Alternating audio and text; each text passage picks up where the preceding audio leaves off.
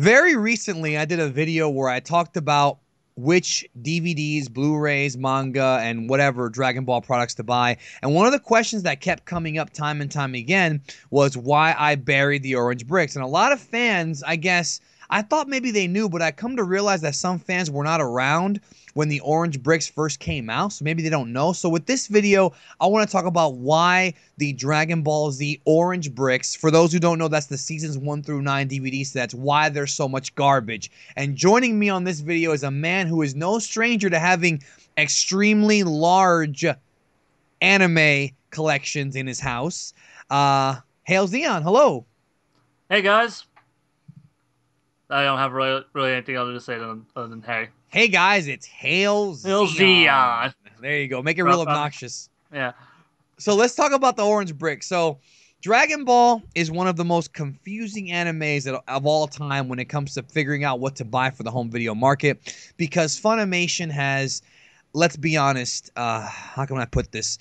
I like Funimation as a company, but when it comes to their releases of Dragon Ball Z, it's pretty ridiculous to the point where they've actually flooded the market and created competition amongst itself and really created a huge level of what's the word of I guess confusion, I guess you could say marketplace confusion with their DVD releases. And a lot of people were asking me, ZEON, about the orange bricks because I've never said anything good about the orange bricks and why they suck so bad. And a lot of fans are like, well, I have the orange bricks and they're perfectly fine.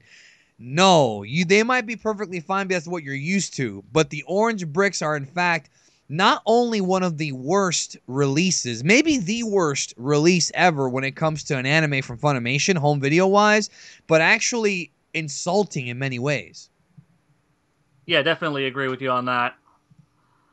Yeah, it's pretty bad. I mean, I don't even know where to really start with the orange bricks because there's just a lot that they got wrong with it, and I think it has a lot to do with like the time that it came out in. You know, everyone was getting like, 16:9 TVs. That was the new thing. People wanted their screens filled up because they're idiots and they don't understand that turning a 4:3 image to a 16:9 image crops the fucking image and cuts part of the image off. But they don't care because they just want to fill their TV. So yeah, they made a lot of goddamn mistakes with this set. First off, like I said, the cropping issue. They cut off the tops and the bottoms. They extend the sides slightly, but they cut off the tops and the bottoms of the frame, so you're missing a good part of the image. The reason why this is important is because the people who are animating it, the people who are directing the series back then, framed the shots with the intent of having the top and bottom scenes. So there will be important information visible in the top and bottom frames of certain frames. And if you're cutting that off, sometimes you'll be missing things that you should be able to see on the top or bottom because the shot wasn't framed to have the tops and bottoms cut off, at least not for the show. Just to add to what you're saying, Dragon Ball and a lot of 90s shows, The Simpsons also, a lot of shows were shot in 4:3 aspect ratio, which is basically the square TV. But Funimation thought, hey, why don't we crop it? Like, we can't just do what they did with what Toei did with Kai and reframe it frame by frame. No, they just chop the top and the bottom off, and like you said, ZEON, you're missing a big part of the image. It's zoomed in and it looks bad. Yeah. And if you don't understand like what to look for, like you may not notice that if you don't know like how a shot's supposed to look. Because I mean, if you go back and really pay attention to those releases, you can see like, oh, top of this character's head is just completely cut off. Oh, Yes. like, like a kid character might not even be in frame when they should be. Like maybe you see like the top of Gohan's hair because the rest of Gohan is cut off in the frame because of how they cropped it. A lot of issues like that arise. Exactly, yeah. And it's a major problem that a lot of shows have suffered, but the thing with Dragon Ball is that, a lot of fans just assume that, oh, well, it's supposed to be widescreen, or, oh, we're not missing anything. No, you are. You're watching it incorrectly. And if you have a problem with 4:3 aspect ratio, which some people do, you can just buy or get the 4:3 and then just zoom in and you'll have it fill the screen. You'll be missing some image, but you can always unzoom it to see the image. But no, Funimation cut it off completely.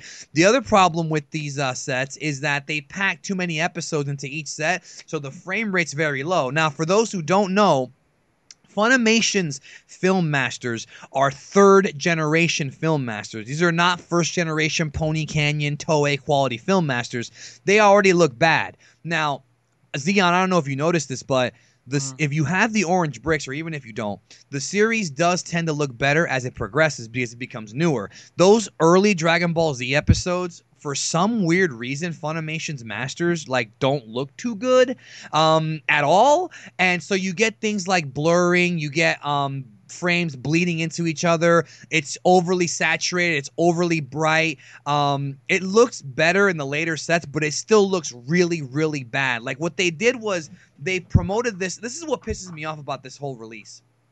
For those of you who weren't around back then, they promoted this as being digitally remastered in high definition. You can't have high definition on a DVD. You can't. Okay. That pissed me off, and it still pisses me off. Okay, technically, okay, they use marketing buzzwords with this, which is the problem. Because, like, you know, it's remastered in HD. Yes, they did make HD masters, and then they compressed it down to SD because it's on a DVD. Yeah, like, and there's a lot of issues because, you know, their original remastering process, they upped the contrast a lot. They brightened the image a lot, so you have a lot of bleeding colors. Like, even though, like, maybe, like, you know, your image might be brighter, there's a lot of color degradation because of, one, the generation of masters that they're using, and two, the age of the film reel itself. You know, this has caused, like, you know, this has caused image quality issues, which, you know, it isn't that terrible. Like, I mean, if you've ever seen the level sets, which they did a frame-by-frame retouch up of, it looks a lot better. It looks amazing, especially in comparison to the orange bricks. But for some reason, with the orange bricks, they just did a really slapdash job with it. They did that. They did noise reduction, which is removing film grain. And for those that don't understand resolution and image quality, when you remove the film grain, you're basically removing the detail from the image. The film grain is inherent to the image quality. Yeah, you should not get rid of it. It's because it's old. It's supposed to look like that. Yeah, like that is the natural texture of the film reel itself. Like, that is part of the film reel. Whenever you're removing that, you are also going to remove details from the image itself. Like, even like the new Blu-ray sets are an excellent example of that. If you look at those, you see that they've done a lot of heavy noise reduction.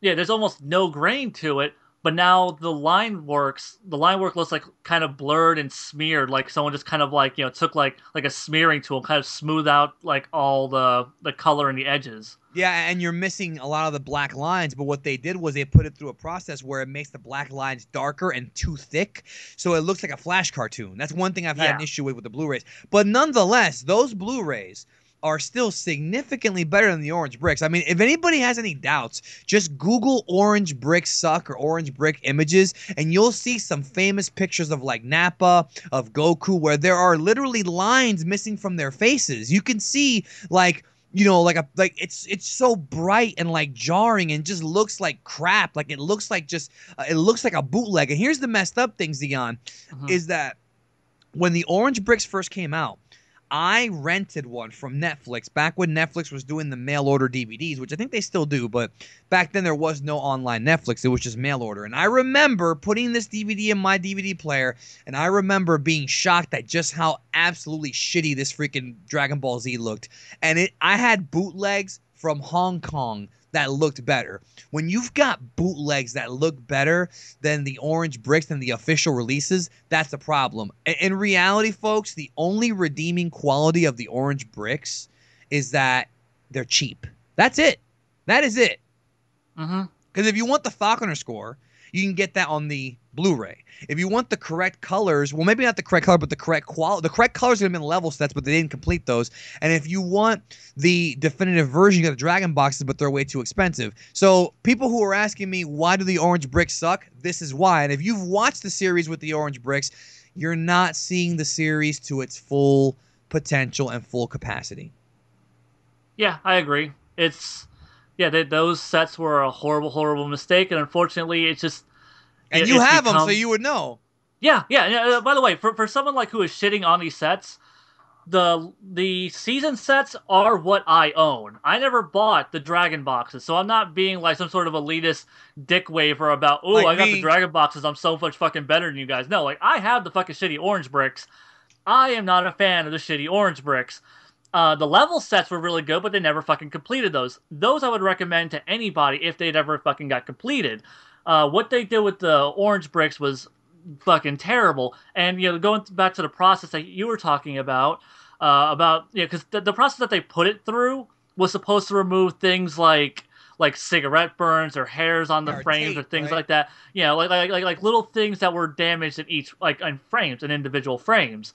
But because it was an automated process, you know, it would mistaken the black outlines on the characters of the animation as like that's not supposed to be there, as things that are wrong with it, like a cigarette burn or a hair or something, and that's why we kept losing those lines. And they didn't even start fixing that until like the last 3 seasons worth of box sets.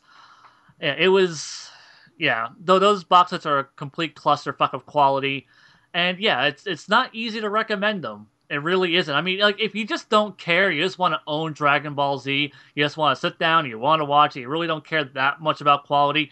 By all means, you're entitled to enjoy Dragon Ball Z whatever way you want. But when other people come up and say, "Yeah, those are really shitty quality box sets," you don't get fucking offended, because in comparison to what else is on the market, it is. You have the worst fucking edition. Even if you had the single volume releases of Dragon Ball Z, you would still be getting a better quality release than those boxes. Yeah, though, I mean, I hate to say it because I really want everybody to own the series the right way, but it's definitely the worst release. It definitely is. It's like the work that they put in to make it better actually wound up making it worse. As weird as that may sound, Yeah, it's weird. I think it also has to be has to do with it being like a product of the times. Like Funimation was still a relatively smaller company back then. They weren't as prolific in the anime industry as they are now. They didn't have the resources that they have now. Absolutely.